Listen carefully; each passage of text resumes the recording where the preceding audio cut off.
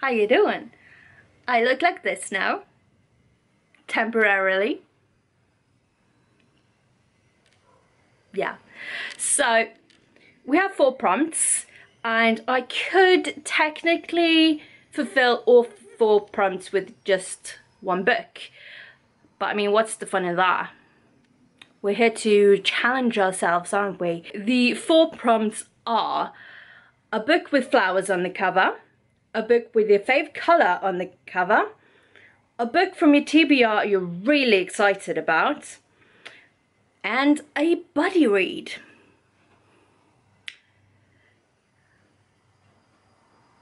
Yeah, so let's go to my, oh my god, this is not a great angle. Let's go to my unread books shelf. Is that what we're calling it? Okay, so we got some books.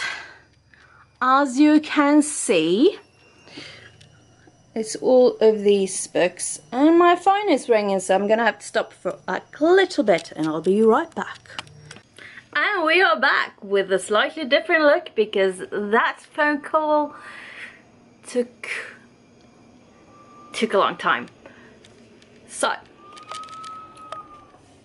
4 books for the 4 prompts. So we have book with flowers on cover, fave colour, TBR, excited, TBR, blah blah blah blah blah blah blah blah blah, something something, mumble mumble, and a buddy read. So this is very close. Much better. So let's go see what we have. So we have a lot. I'm gonna have to move this. Yeah. Okay. A bit more space here. So let's start with the buddy reads I'm having. So we have, which books am I going to buddy read? Oh dear. Okay, so I know I'm buddy reading that one, and I know I'm buddy reading this one. So that's maybe one book. And flowers, fave colour, and most excited about. So I mean, I am excited about most books on my TBR, so basically any book would do. As far as my fave colour, I have a few fave colours, not just the one. But I mean, I do like purple. So there's a contender. Wow, great with words. Oh look, Star Wars. This one is both fave colour and with a flower on it. So I mean, but we're trying for, I don't think this has any, no, it's just purple. So, well, we are trying for different books.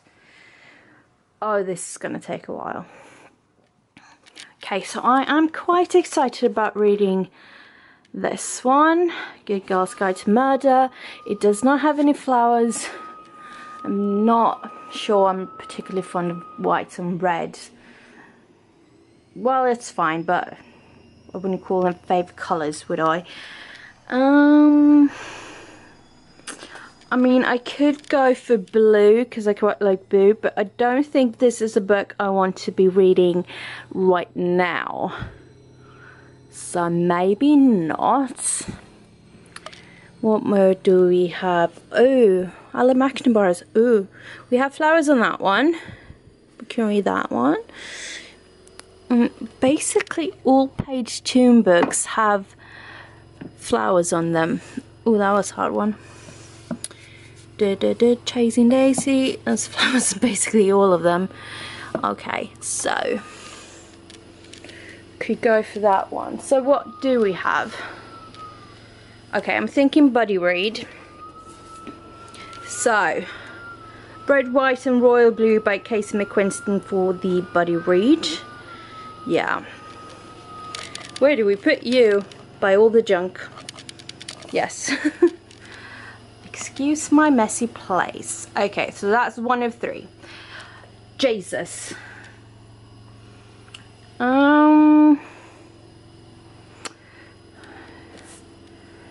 Yeah, okay. We'll go for this one for the flower one. So Kate and Clara's Curious Cornish Craft Shop by Ali McNamara. Mouthful. We'll place you over here.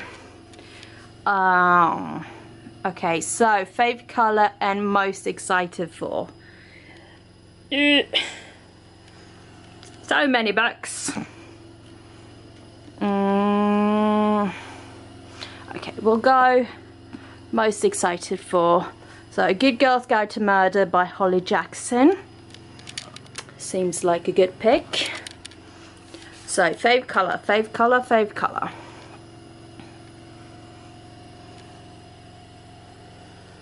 You know what? Let's read this one.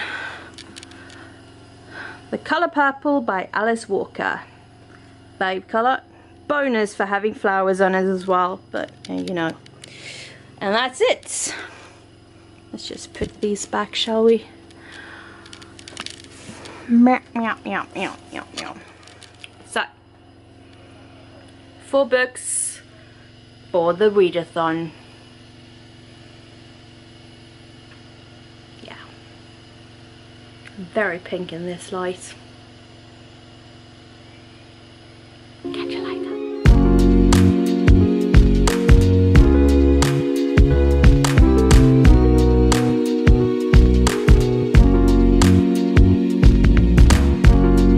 This is a great angle and perfect lighting. Oh dear. So you may or may not have seen some clips from our live that we did today, and if I haven't been able to edit that in, I'm sorry. If I have, I'm sorry. So it was a whole lot of fun, that live. It was also super embarrassing at times, but hey ho, do we really care anymore? Don't think so. I am just about to go to bed, but I will be reading a bit more of A Good Girl's Guide to Murder, which I did start during the live, so not a whole lot into it yet. Oops. I'm not a whole lot into it yet, but I'm actually quite enjoying it so far. So yeah, we shall I'm only about this far in, so I got quite a bit more to go. I didn't do a whole lot of actually reading during the end of that live, but oh well. I still have a week to go. I mean, I'm not off to the greatest start, but yeah, who cares? It's just a bit of fun. It's not the end of the world if I fail. Or is it? No. Also, I may have broken my tripod because it keeps wanting to go all wonky. So that's great. I mean, spend some money on new tripods. I may have just fixed it. I might have just fixed it. Wow. Okay.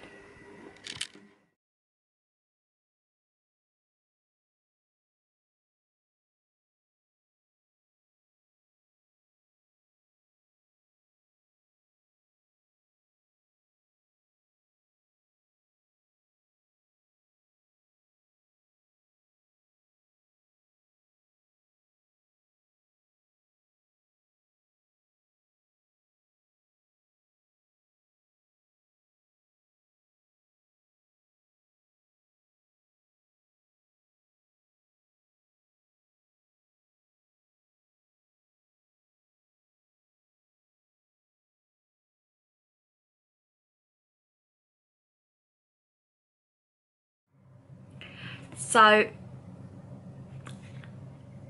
I just finished A Good Girl's Guide to Murder, and oh my god, you need to read this book. This book, where do I even start? So this book is about Pip, and Pip is doing a school project in where she's basically, she's like a Veronica Mars. Her title's Veronica Mars, and if you don't know who Veronica Mars is, Google it and go watch that show and later on that movie. So basically Pip decides to do this project. It's a school project. It just happens to be about a murder case. So basically 5 years ago, Andy Bell got killed by her boyfriend Sal Singh. This is what everybody knows, and that's just the truth to everybody. Or is it? But here's the thing. Andy's body was never found, and Sal Singh committed suicide. Or did he? This is what we're going to find out in the book, or that I've already found out. Basically, I'm doing such a poor explanation of it because I'm in awe of this book.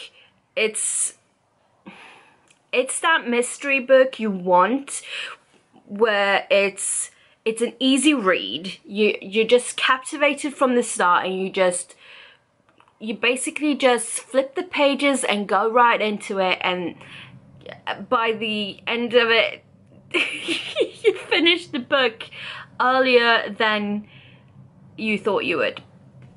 I mean, it's a 430-ish page book. It's a decent sized book, but it's written in this way that it just flows, and I guess that's what keeps you reading, and also the fact that it's a mystery. So there's this mystery going on which Pip is trying to solve, as well as getting threats for her life and her family and her friends' safety. Everyone's in danger from this investigation that Pip is doing, but still she marches on. She's not given up this quest to find out the truth. And boy, does she find out the truth. So from the last few YA mystery murder books that I've read, I've sort of guessed from the start, or very early on at least, who was the killer, and basically everything you're not supposed to find out until the end. This is how much of the book is left when you start to figure out what has actually happened.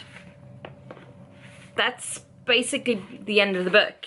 It's like 50 pages left, and that is a great part of the book to start summarizing everything that's happened, and in this case finding out the truth behind the mystery. Yeah, I definitely did not do this book any justice in explaining what it's about and why you should read it, but trust me, just trust me here, you want to pick up this book. I think if you're just getting into mysteries, or you just want to see if mysteries is mystery detective stories, basically, if you want to see if that's something for you, pick up this book.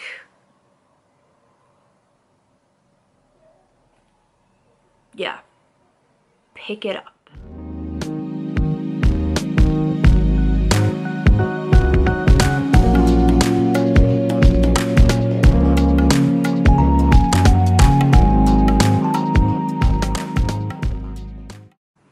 Okay, so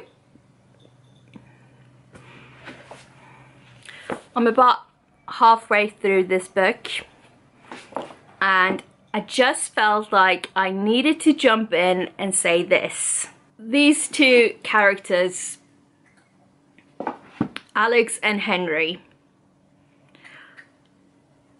they are having so much sex everywhere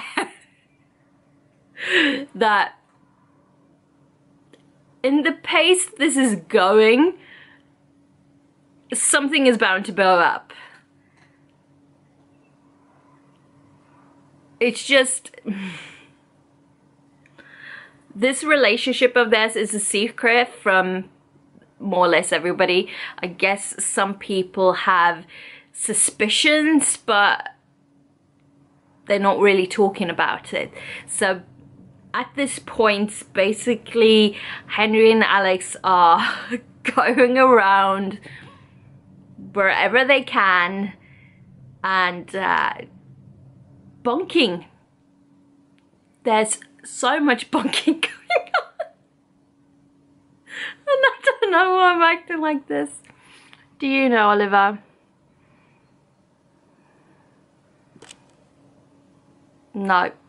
He doesn't seem to care either. Well, there you go. Okay, so I just finished Red, White and Royal Blue.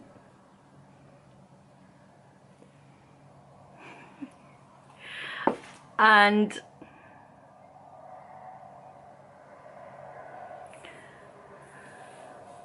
where to begin? I feel like I'm going to do this with every book I finish. It's like, where to begin? So, in short, this book is about Alex, who is the first son of the first female president of the United States. And also Henry, who is Prince of England. In the beginning of this book, Alex and Henry are rivals. They are they are equivalent, but they are rivals for what I'm not really sure, but they hate each other. Let's leave it at that. So we begin at a wedding, at Prince Philip's wedding, and at the start I thought Prince Philip was Henry's cousin, but then in the middle of it I think it's his brother. I'm actually not sure if Philip is Henry's cousin or if he's Henry's older brother. I don't know. I mean, I could go back and check, but I don't wanna. So I'm not sure if that part wasn't very clear or if I just wasn't paying attention, but they're related in some way. So anyway, it's this Prince Philip's wedding. He's a bystander character, we don't really care about him, but at this wedding, Alex and Henry have a little chat. I mean, Alex walks up to Henry quite drunk, and by the end of it, Alex has fallen on the wedding cake. And so this is just massive news to the world, because the world has no other news to speak of. We need to know about this cake that apparently costs quite a lot of money. It was a ridiculously priced cake, and Alex fell on it. Yeah.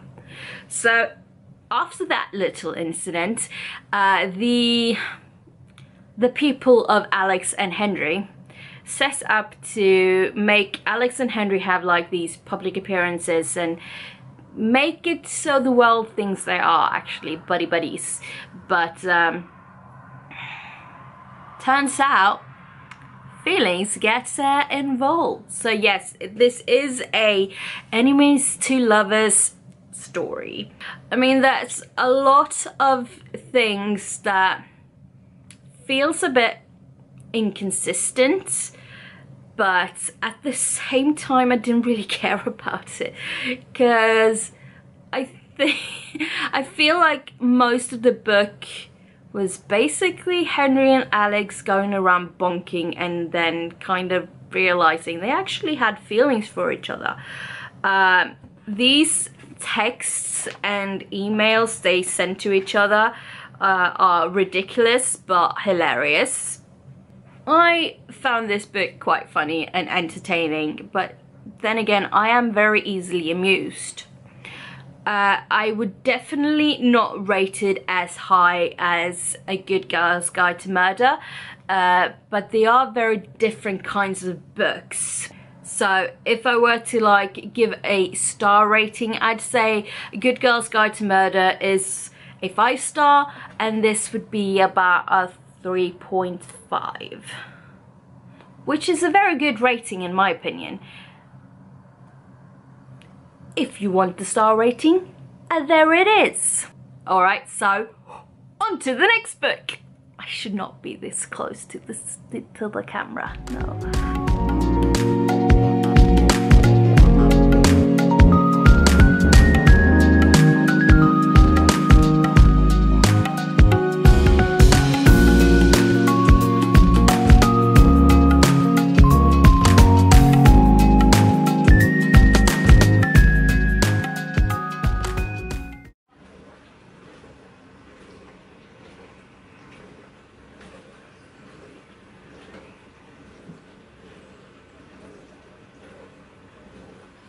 Okay,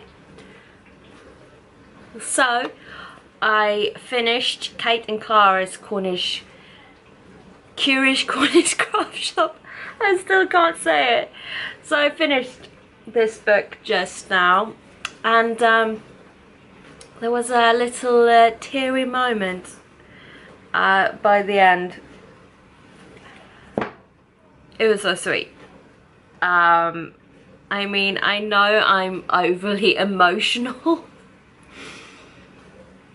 but that was really cute. That was such a cute ending. Okay. Yeah. Why am I doing that? Okay, so it's a bit later.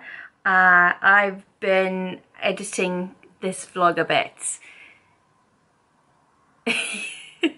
But I also needed to calm down a bit. Let's say it like that, shall we? So, Kate and Clara's Curious Cornish Craft Shop. First off, apart from her Notting Hill with Love Actually book series, which I guess has some in it too, but not as much as her other books.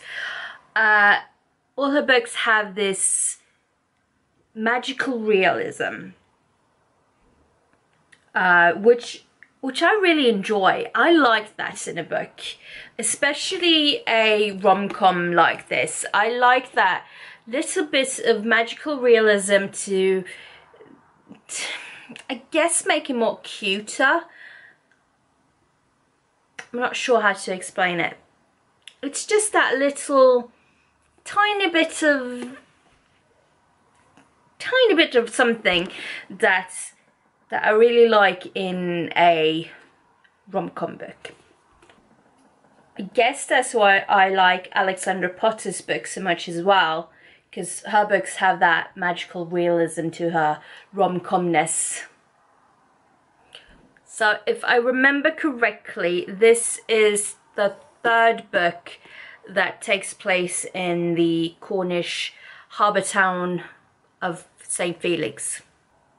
But they're all standalones, but we do meet the previous main characters in the following books, but they're all standalones and they don't have the same plot line. Well, they do, but the plot line is basically girl meets boy, girl and boy falls in love, happy ending. That is kind of a summarization of the book, but there's more to it. In this we follow Kate, and Kate owns the local craft shop, and very early on she is given a very old sewing machine that Noah, who runs the antique shop, has gotten along with some other craft materials and other things from a job lot. And Noah tells her that a new man has moved into town called Jack, and Jack is or has just opened a craft shop or art shop, really, which doesn't sit quite well with Kate, as you can imagine, because she does sell art supplies as well in her craft shop. Kate and Jack meet, and not off to the best start. So quite soon after having acquired this old sewing machine, Kate notices that someone has left little embroidery pieces. And she can't figure out who's done them. And as so happens, Jack has also been receiving some things that he can't quite figure out. So one of the many things he bought from Noah from the job lot was an easel. So while Kate keeps getting these little embroidery pieces, Jack keeps getting canvases of paintings. Not long after they've figured out they're both getting these mystery items, let's call them, they figure out that they can be put together and basically be shown a little movie of the past.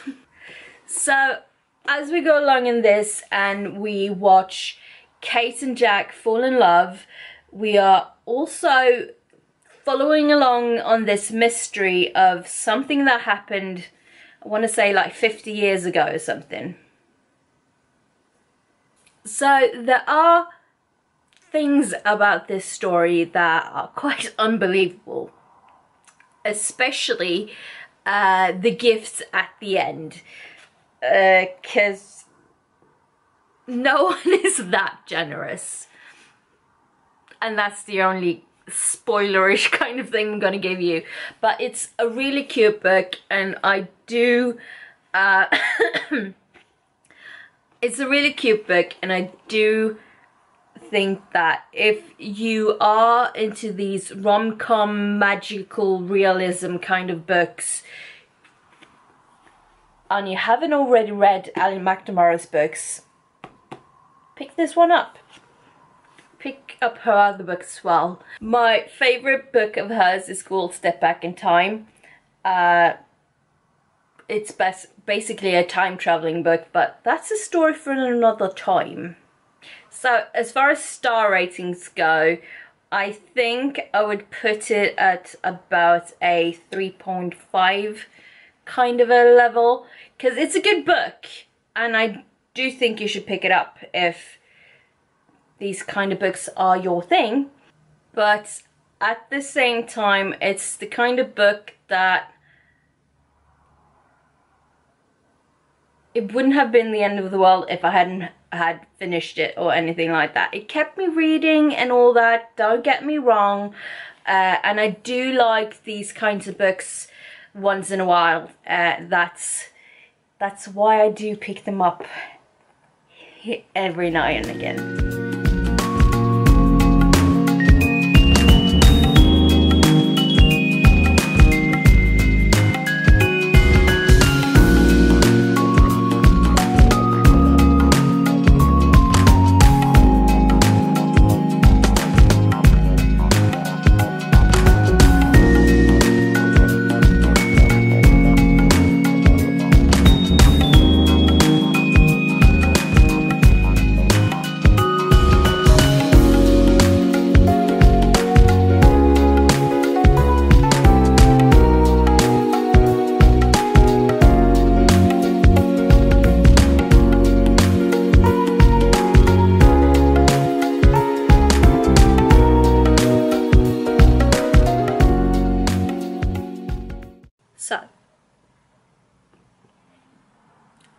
purple. So I'm gonna read the blurb on the back because I don't think I can summarize it, the story of it, in my own words. Set in the deep American South between the wars, The Color Purple is a tale of Celie, a young black girl born into poverty and segregation. Raped repeatedly by the man she calls father, she has 2 children taken away from her, is separated from her beloved sister Nettie, and is trapped into an ugly marriage. But then she meets the glamorous Shug Avery, singer and magic maker, a woman who has taken charge of her own destiny. Gradually, Celie discovers the power and joy of her own spirit, freeing herself from her past and reuniting her with those she loves. So, I feel like this is a book that is very hard to explain, because it feels like it's one of those things where the story in the book is one of those which I feel is not really going anywhere. It's not, I wouldn't say doing anything, but that's not really what I mean. The story isn't really coming from anywhere and isn't really going anywhere. It's just like a part of someone's life. So on Goodreads it says that The Color Purple depicts the life of African American women in early 20th century rural Georgia. There's both domestic abuse and sexual abuse in this book, and it's heartbreaking knowing that this is normal life for some people. So even though this book is set 100 years from where we are now, it's heartbreaking to know that this is still going on, just in different ways. And I can definitely see why this book was so impactful when it first came out, and why it's still going strong, really. Yeah, it's definitely a book I think everyone should read, but don't expect to be cheerful after it. Yeah. But it feels important, sad though that may be. So this was a cheerful ending to this reading vlog. Well, sorry about that. I hope you've enjoyed this first reading vlog I've ever done.